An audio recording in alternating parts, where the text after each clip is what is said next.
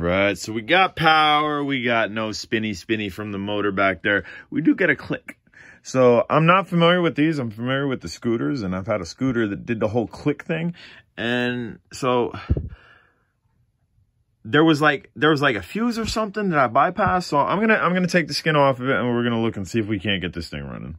So you really don't need to take this off. I did take out the bolt. It was basically stripped. As you can see there, I did hammer in a flathead. I was able to get it off, but you really don't need to. You can take this plastic piece off. You're going to want to disconnect this. That's how you charge, and disconnect this. That's connected to your toggle, and then we'll go from there. All right, so I did take that top off. The way you take it off, you take the screw out of here, and then right here, there's 2 screws you got to take out too. So I'm going to have to look at this. I'm going to have to try to figure out, because I haven't looked on YouTube. I think there is a good video for these Razor scooters that actually explains if you pull this and it goes click, it specifically means something. Myself, I've just rewired a Razor scooter, like a scooter, not so much a dirt bike before. This thing has power. I charged it off my solar setup. It's been charging all day. I know these 2 batteries are fully topped off. We just need to get the power directly to this versus running through a series of connections and maybe a fuse is out. I don't know. But we'll get this running. I promise you. I'll let you know how to do it too. As you can see here, it's not as simple as replacing that, which came out of right there. I'll try to zoom out. That's terrible. It's heavily pixelated. There we go. Now we'll zoom in. That came out of there. So, I mean, this is good. So this definitely ain't the problem. All right, with the toggle disconnected, these 2 wires were the only wires that were connected to the 3-switch toggle. The negative went over here to that negative that you see there, the black wire sitting by itself, which is off of your charger. Same thing happened. I got a click. Maybe it's not grounded. Maybe I'll plug that in. Maybe it grounds itself, and then maybe it'll go. Otherwise, the next thing I'm going to do, I'm going to test the motor. Like, the motor's a positive and negative. That's super easy to test. But we'll see. Because maybe this is bad. I can't see it being bad. This thing's pretty crispy. Like the tires don't look like it was ever used. So I doubt this is bad. Unless, because everything. All right, so I originally connected it. I'd pull the throttle, and you would hear. Right? And then it wouldn't do it again. Like, it'd do it once, it wouldn't do it again. So what I did, I connected this to there. You can see that's plugged in. We still have that negative not connected to anything. But now we have a consistent clicking. Every time that I squeeze it. So before it was tripping something immediately where it wouldn't click again. Now we have constant clicking. I think that ground needs to be connected to something, and we might be all right then.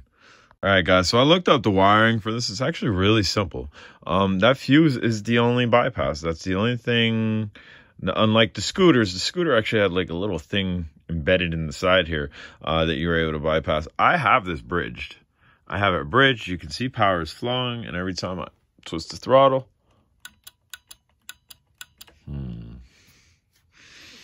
So I didn't test the motor yet. I know the motor works. I'd be willing to put the money works. Put money that this motor works. I'm going to try. There's not much more that I can do. I'm going to try to really look at these wires and see if maybe there is something else I can do. Just to show you, that's what I used to bridge it. And now that that's out, we have no power because that's detecting that the fuse is blown with this fuse in it, which again is not blown. We've already looked at it. It will again toggle. So the toggle's not bad. The fuse is not bad. We have power. This could be bad. Again, I'm going to see if maybe there's 1 or 2 other things. Maybe there has to be something I could bypass, because I've had scooters that did the same thing and I was able to figure out how to get them going. Okay, guys, so I'm back to having this bridge. I get lots of clicks and whatnot. I tried to spin this wheel because I'm searching now. And somebody said it needs help. Dude, none of my stuff needed help. It would just go. Yes, it's throttly, but whatever, it would just go. So throttling and giving this help is not working. I'm gonna J-drone it. Hold on. Just had this lightly spinning.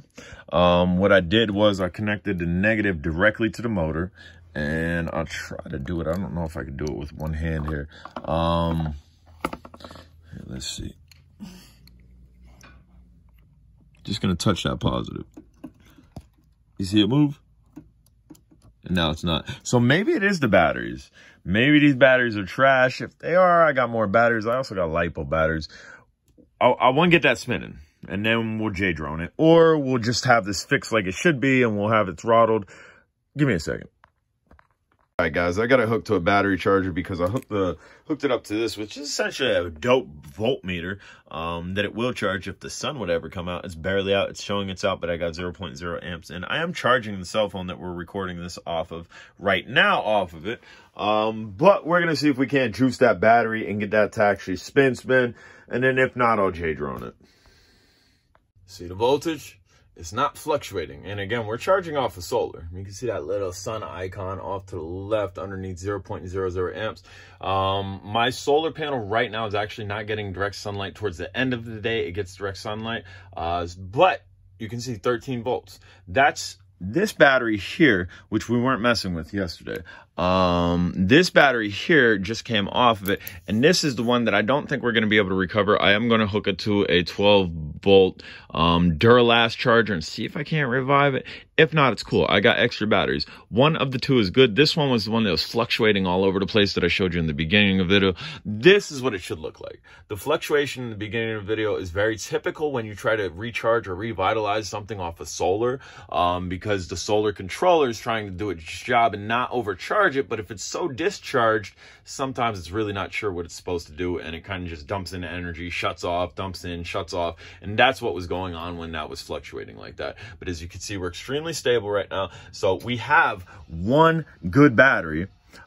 This is a bad battery. This is a good battery though. I have Power Wheels, I have scooters, I have these batteries. This thing will be running soon. It'll be good to go. This is the alternate battery that I had laying around the house, which I believe I bought brand new for one of the Power Wheels or one of the bikes, or maybe the Dune Racer or something.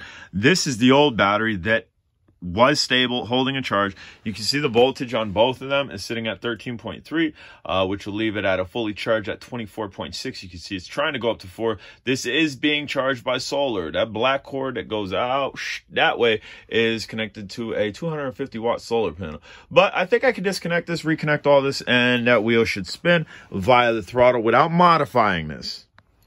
So this is the battery, the original battery. You can see it's jumping all over the place. Solar controller doesn't quite know what to do with it. It wants to charge at 24 volts. It wants to charge at 12 volts. It's probably so low that maybe a really good car charger might be able to revive that. But as far as my solar setup, it has no clue what to do with it. No modifications. It's all back together. Yeah, let's go.